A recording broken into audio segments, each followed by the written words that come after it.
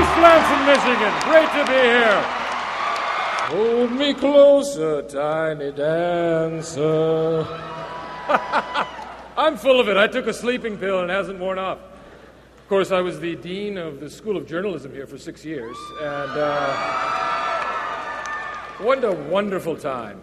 Wonderful time.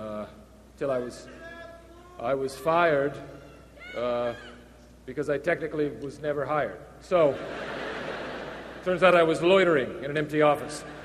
We have a wonderful opportunity tonight. I'm going to be interviewing one of my dearest, oldest friends. I'd like to bring him out right now. Head basketball coach, Mr. Tom Izzo. Tom Izzo! Is that on? Can you hear, Tom? Does it look like it's on? How about now? Is it on now? How about now? Yes! I now have an erection.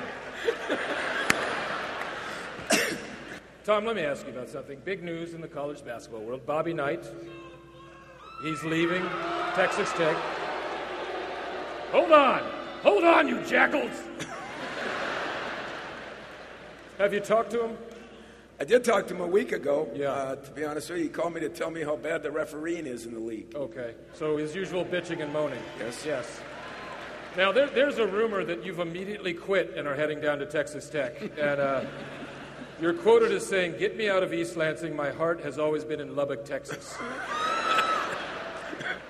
Any truth to that? No. You're staying here. Yes. Smart man. Oh, ninja attack!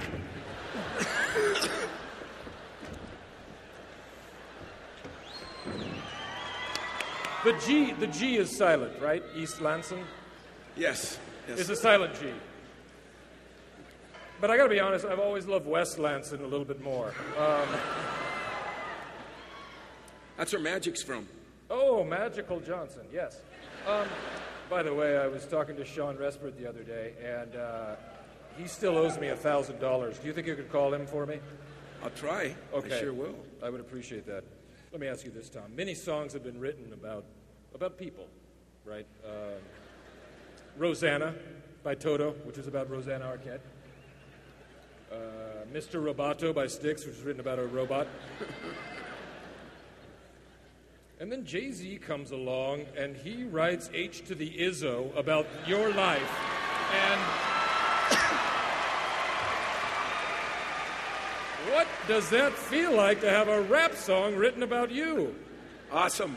A great feeling. A great feeling. H to the Izzo, getting in my limo, scuba dabba dooba deboo. I don't know it that well, but have you ever been bitten by a fruit bat?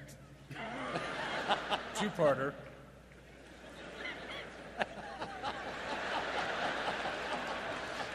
And have your head swell up the size of a pumpkin?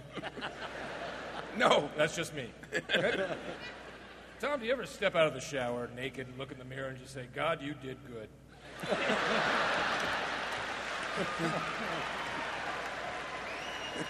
No. If you don't, you should, because you got a hell of a physique.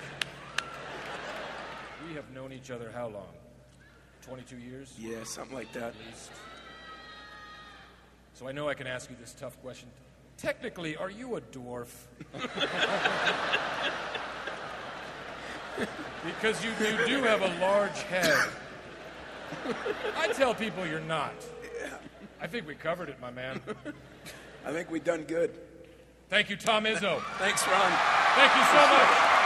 Coach Tom Izzo. Thanks. Give him a hand, Spartans. Come on now.